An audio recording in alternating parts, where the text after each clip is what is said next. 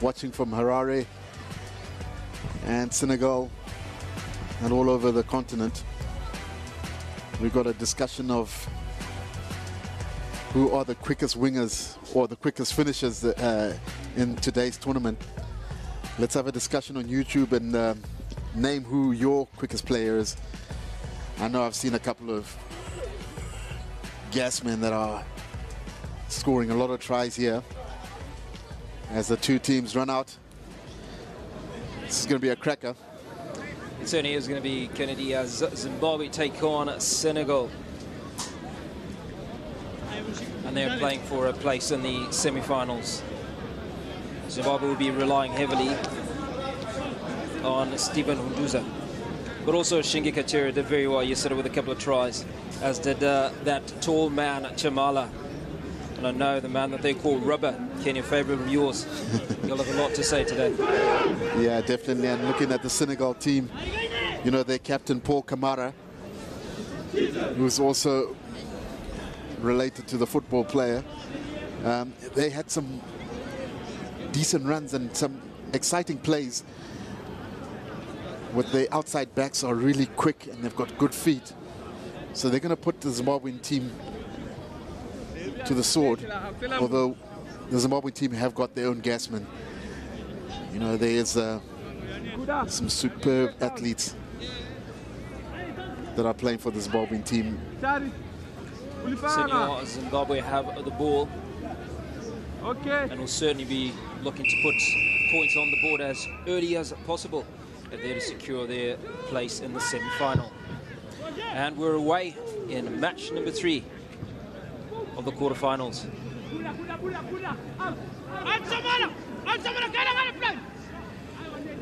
Senegal have the ball, but that man can't get past Shingi Kachira. Oh, that's a turnover there. And again, a lot of teams don't they're struggling to identify with the law of that. Once a player's been held up, if you get involved with the ruck, if I'm a defending team, if I send all my numbers there and they send 1 or 2 players, the moment they send players to that maul, if it doesn't go down, the defending team wins the ball. So they've got to understand that law. Senegal didn't. Generally, these players with the law. So? So how familiar are the players with the laws? Because the laws are obviously continually changing.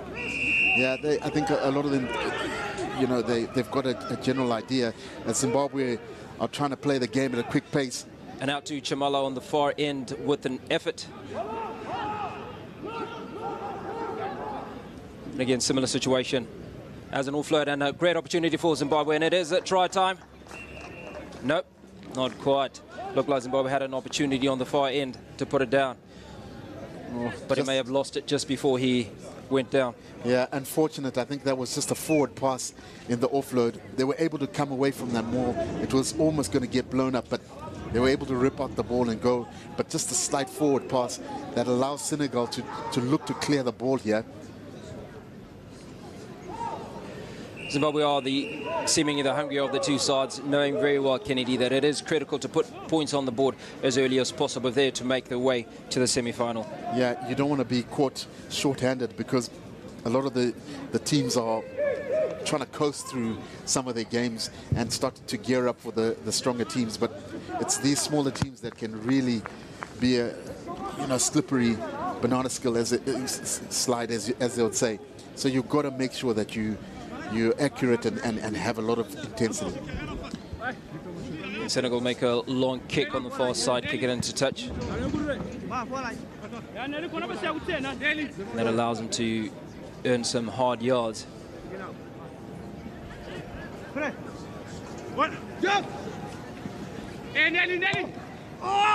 did have some rain overnight, but it is a glorious day for rugby as Senegal kicked that one, and their gas man attempts to take it but lose it. Yeah, unfortunately the Senegalese player tried to tap the ball in, but half his body was outside of the touchline. But I think it's an interesting mix, a quick lineup taken, clever Great opportunity for Zimbabwe as Nelson Madida runs with that one. Oh. And can he be caught? It doesn't look like it. Look, a great opportunity for Zimbabwe to put one between the posts. And it is a try time, Zimbabwe. The key to that try was the offload. And just a little bit earlier than that, that quick line out where they caught the Senegal team still trying to form out the line out. But the quick line out thrown in just gave Zimbabwe enough time to get out wide as they look to try add the 2 points here.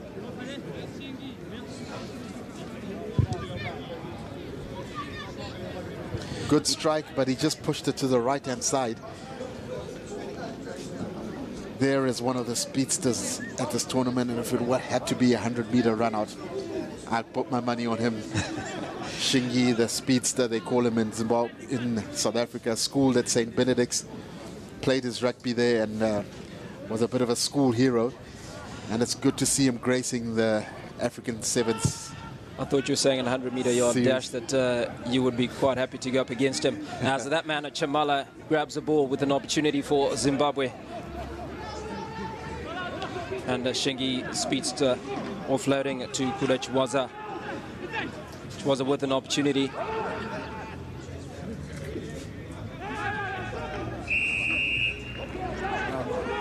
A rather messy line, call there. I mean, the Senegal player dived over, didn't really allow the Zimbabwe team to place the ball. But they opt to go for the line, although they're kicking right into the wind. You can see the wind is starting to blow here. The flags are blowing. It's going from left to right as we look at the field. What do we learn from that strategy, Kennedy? The last couple of times, as soon as Senegal has gotten the ball, they've kicked it into touch for that line-out. Yeah, and they seem to be struggling with their line-up. So it's quite interesting why they opt for that kick-out. You know, Chamala has been putting pressure, and you'll see here again, he will put pressure, and that means you've got to throw it in straight. That's a good throw-in. Well won by the Senegal team. And they switch, do the Senegalese. With that speedster, can they catch him? Great opportunity for Senegal. Down the left flank. Finally tackled by Shingi Hlanguo. Oh, great textbook tackle. Side step. Zimbabwe still have it. Loses out in that pass. Shingi Katrere, another speedster on the far right, far left, as he makes it an easy one for Zimbabwe. Another 5 points on the board, and this one probably with a conversion. Yeah, interesting series of play because the referee was trying to call them back to take the quick tap from the right mark, and the Zimbabwe team went through. But Katrere has been in good form. He really has had a good tournament. He scored some crucial tries yesterday. And there's another one that just gets the Zimbabwe team to go 10 points ahead. They're going to add the 2 points here.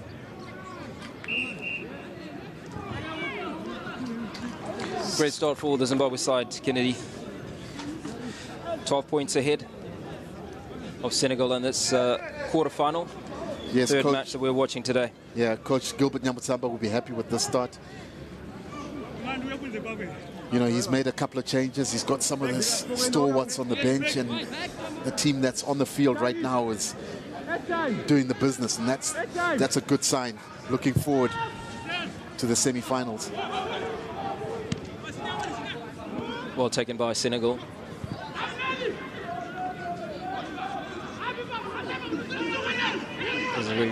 Doesn't go very far. Playmaker, quick thinking. Zimbabwe very aggressive in this game. Again, the breakdown is very messy.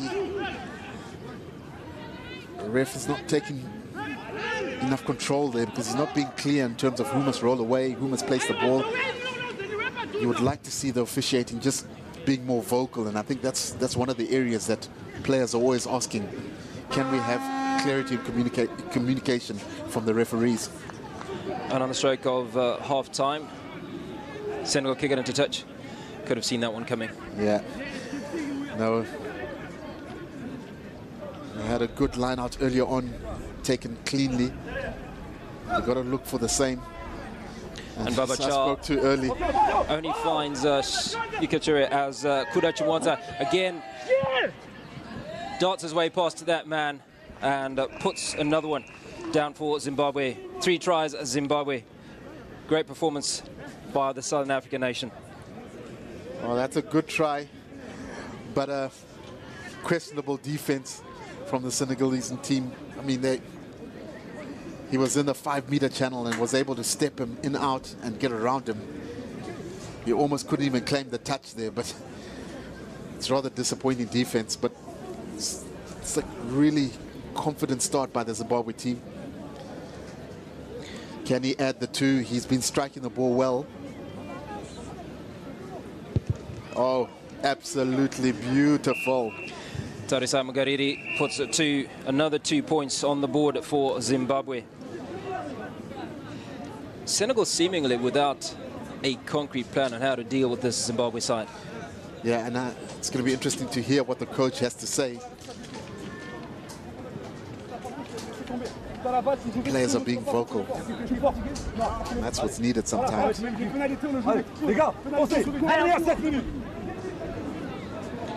On the contrary, the Zimbabwe side seem a lot more relaxed than the Senegalese. Obviously, they have a few tries in the bag, points on the board, exactly what they would have needed. Yeah, interesting that the coach Gilbert Nyamtsamba hasn't even got involved in the circle. He's been standing aside. I think he's got the leaders, you know, passing the instructions that's needed. The Senegal had a group huddle, I think, for half a minute, and they've gone back, not understanding that they've got a full 2 or 3 minutes to have a real strategy session at half-time. Well, I don't think they have too much to say, Kennedy, other than, guys, we are 19 points down. It is half-time, and we need to score at least another 20, 21 points if we are to win this game. Yeah, I think they say it's a better said left alone, or whatever it is, because, you know, it's the coach just said, guys, get out there. But I'm really pleased with the start that Zimbabwe has had. You know, there's a focus, and even the way some of their spirit has been, you know, the way their preparation, they've been singing and they've been chanting, and some of that, there's a real good vibe around the team. I think there's something brewing, and we're going to see some surprises in this tournament. And this day is far from done. Well, the second half is about to get kicked in the way, and again, they opt for the longer kick, and that's never... As I'm about to say, it's never a good tactic, and there goes Zimbabwe knocking it on. Takuzo Kumadiro doesn't quite grab that one as he would have liked.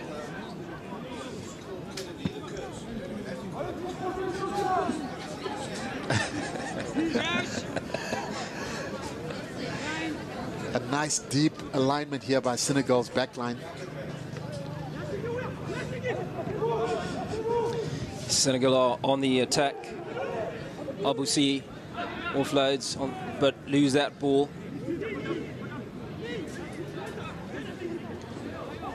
Does Zimbabwe look to recollect? Again, Sigi Kachera with an opportunity. Oh, clever kick. And doesn't quite benefit from the bounce. Shingi Languya. Yeah. So the speedster losing out there, not fast enough. Yeah, I think the speedster should stick on the track, the sprinting track, and leave the football alone. That was a clever little kick there, and I mean, I admire, you know, street smart type kicks like that. That was really clever. It does tell you that they are thinking about this game. Smart play.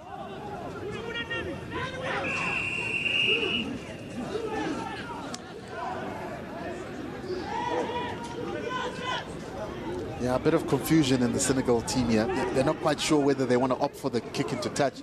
And see, the captain says, listen, we've tried it 4 or 5 times. It hasn't worked. So let's run at these guys. And they're doing a good job. Some good continuity in Zimbabwe, trying to contest at every ruck. Seniors, Mohamed Salah was with the ball. Zimbabwe fighting for it valiantly. There's a Nelson and Madida. Senegal still have the ball. Mohamed Salah with it, and he offloads to the left. Oh, he had to pass that ball the first time, and that's just the difference between some of these teams, that the smaller teams are, when it comes time to let the ball go, they think twice, because they're trying to see if the defender is going to buy the dummy or not. And just between that moment of hesitation, the pass starts going forward, and that's always, you know, as Zimbabwe makes 2 substitutions, Stephen Hunduza coming on, as does Tafazwa Chitokwindo. And I suppose them coming in now, Kennedy, is really to get them warmed up ahead of the next game, not really to reinforce this side as they are in dominant position at the moment, but ahead of their next encounter, just to make sure that they've warmed up sufficiently, as Steve Hunduza has the ball. There's the first touch of the ball in its third quarter-final game. Yeah, again, Senegal team complaining about that. They were trying to contest the ball, but they don't understand that if you get your hands on the floor, you're not allowed to then go and contest for the ball, because you're not supporting your own body weight. So I think, again, the rules are being understood quite clearly enough, and the players, you know, then start getting frustrated with the referee, as the referee signals for a change. Senegal bring in 2 players. I think they're also trying to freshen it up a little bit, because the players on the field just haven't been able to put the right impetus and try and get momentum, because every time they've had ball, they've lost it with either knock-on or lost it, contested the ruck. As Connor Pritchard also looks to make his way on, just to have a little run and stretch. Senegal bring in Mamadou Sarr and Mamadou Ndiaye. He's played in the Gold Cup in 2017. So as a winger, they'll be hoping that he can add some much-needed impetus to this game. Definitely. You know, talking about Connor Pritchard, it's a long flight from Australia where he is based, but he's dedicated to the 7th game and how the Cheetahs are going to progress. And he's a key component, because he really brings that edge to the team. Senegal have it. Oh, this time he doesn't kick. No, there. What's just happened there, Kennedy? Yeah, well, I think what's happened there is that he's really confused our director, Tian, who's up there, got confused a little bit, because he was expecting a kick to go, and the player neither kicked or tapped it. So the referee was, "You come back here. I'll give the ball to Zimbabwe," because they seem to know what they're doing.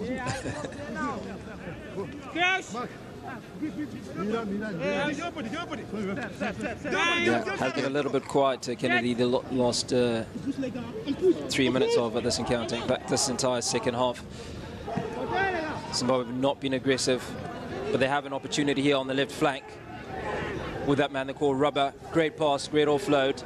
Oh, that's great defense by Senegal.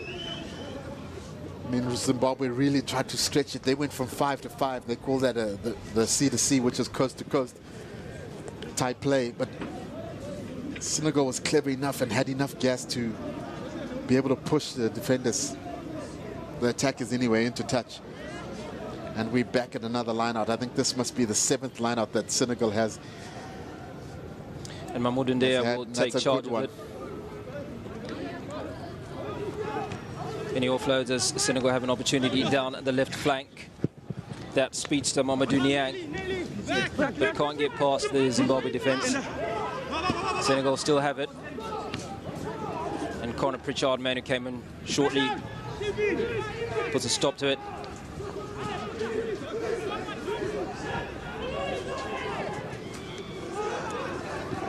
Left with little opportunity as Zimbabwe's Krulindlela says, "Nope, you will not get past me."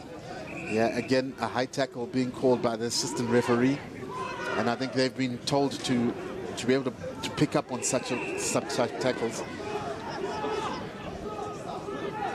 Senegal restart, but they restart with a forward pass, which doesn't help their cause much. Yeah, Hugo, and I think when you look at it, you know, the effort of Senegal throughout the tournament so far, I think this is one of those teams that really needs to keep on playing and try to get to as many sevens tournaments, because I saw them last year and the improvement level isn't at the rate that you would expect you'd want it to be. So I just think they need to play a bit more tournaments, but this is a good effort. And again, they had another opportunity as Zimbabwe lost that one in the try. In the scrum, rather. Great opportunity for Senegal. Could this be the one?